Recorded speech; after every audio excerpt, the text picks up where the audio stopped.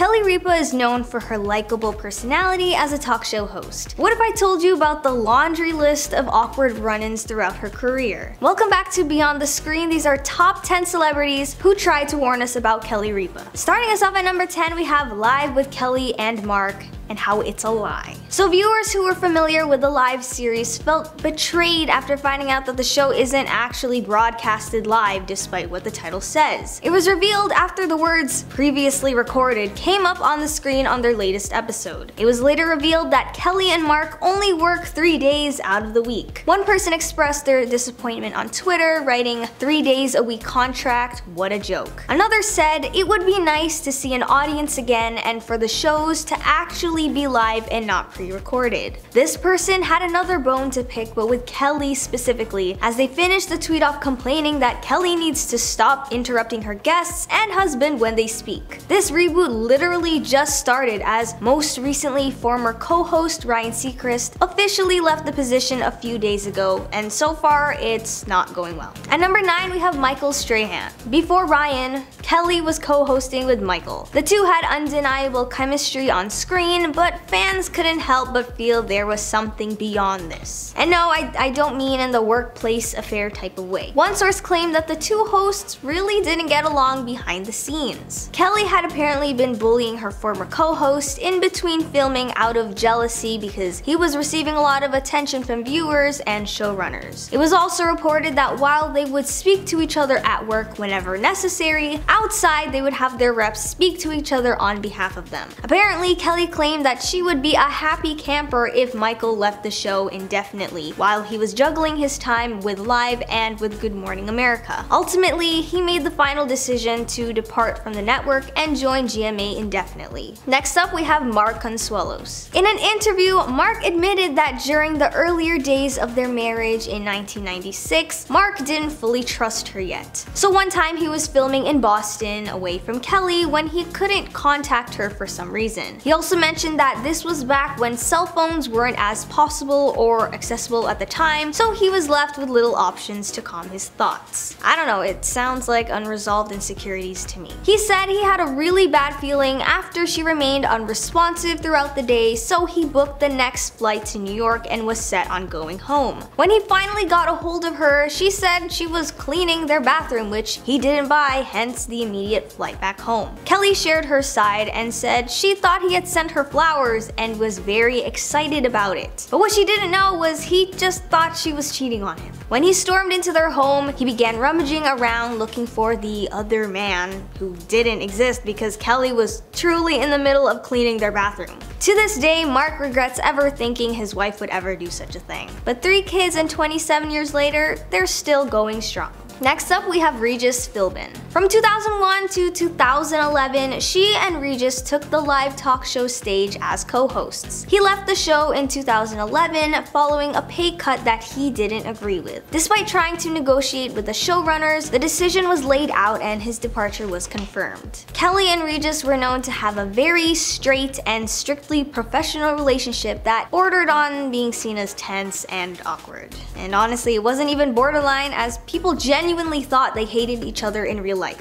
A few years before his passing, he shared that he was never asked to return to the show, nor had he spoken to Kelly since his departure. Kelly often ignored these rumors regarding Regis and the show, which she regretted immensely. She wished she could go back and confront the issues when they were at its peak. She said that at the time, she trusted the people around her when they advised that she take the high road. She did share that initially they started off on the wrong foot when she showed up on set with her makeup and hair team, where he made a snide comment about it. While she acknowledged it was a joke, it did make her upset at the time. Next up at number 6, we have Ryan Seacrest. It seems like Kelly wasn't the only one accused of being a cheater, as one of Ryan's radio show listeners thought Mark was one as well. They called into the show to relay spicy information that could have gotten Mark in some serious issues. You know, if if they were true. The fan said she caught Mark running a red light, but was more so focused on the passenger seated by his side. She said she saw a woman beside him with her feet propped up against the dashboard. While for most people this might have been a recipe for disaster, Kelly was quick to admit that she was actually the woman in question. She confessed to always having her foot up like that when they drive and joked about being this other woman. It's a good thing Kelly is very secure in her relationship, as this type of information would have many assuming the worst. At number 5, we have the college scandals. When actresses Lori Loughlin and Felicity Kaufman were charged for bribing their way into getting their children into good colleges, Kelly was rumored to have done the same for her kids. No official announcement was made, but at the time, her kids were of college age, and so fans were putting 2 and 2 together. And it didn't help that she wasn't issuing a public statement. That was until she took to her show to address it all. She was able to shut down the rumors without explicitly saying so. She expressed her disappointment that celebrities take advantage of their status, as she remembered how difficult it was for her kids to get into NYU, a top establishment that is known to be very competitive among applicants. She empathized with the kids who were pressured with all of the tests, evaluations, and essays they have to complete and provide within a certain time frame, as her kids shared the same experience. She said it was a shame that parents rob their kids of the ability of independence, of achieving something on their own. She then joked about how she's glad the news came out after her kids were enrolled, saying that her daughter would have gotten ideas. At number 4, we have her odd value. So the whole TMI thing was real when Kelly shared that she and Mark would have these intimate rituals over FaceTime when they were away from each other. She was so serious about it, she hung her laptop from a ladder at one point in order to show her husband her best angle. Honestly, I'm just surprised the laptop didn't fall on her face or the floor. She admitted that you get really close to yourself in situations where you're separated from your husband for long periods of time,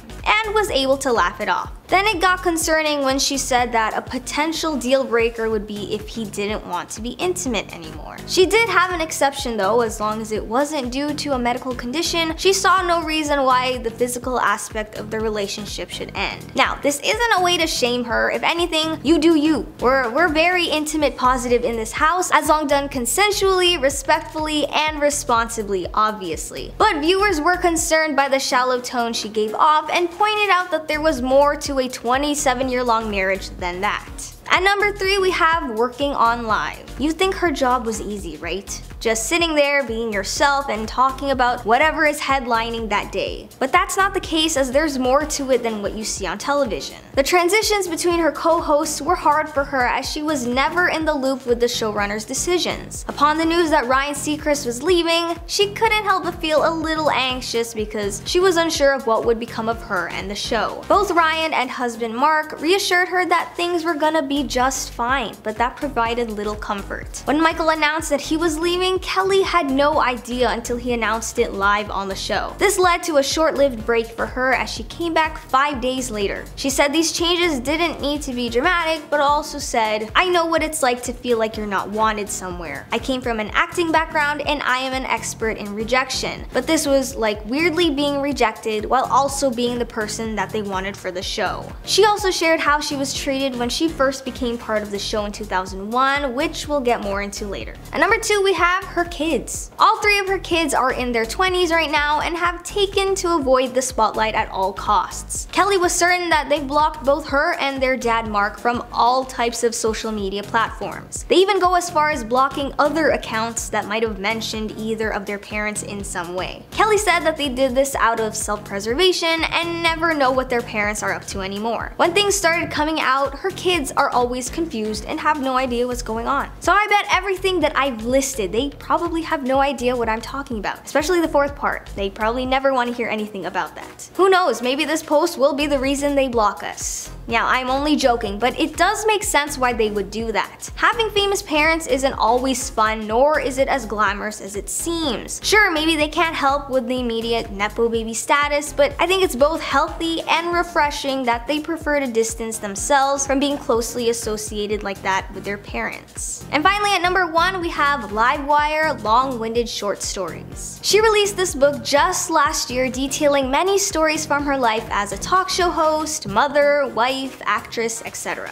She talked about her earlier days on the show and how she was treated. When she first joined in 2001, she wasn't even given a proper desk or room until her 4th year there, while they were giving juniors desk spaces immediately after hiring. They didn't allow her vacation time, maternity leave, or a wardrobe budget, requesting that she use Regis Philbin stylists rather than her own. When time came for Michael to exit the show, the executive producers and all of the staff knew about it and made it a point to keep Kelly in the dark about it, hence her genuine confusion when Michael announced it live. When asked about her obstacles, she said, "Had I known how difficult it would have been, I don't know that I would have gone for it. I just think my ignorance in that situation wound up being my blessing and my superpower. I did not have an easy time." Eventually, she grew to stand up for herself. Remember the desk space I mentioned earlier? It was an unused janitor's closet. She found herself negotiating for office space and was told no, even though there were many other empty office rooms at their disposal. She had enough and ditched the janitor's closet for an office space with little permission. It took years before people started to take her seriously. That being said, what are your thoughts on this list?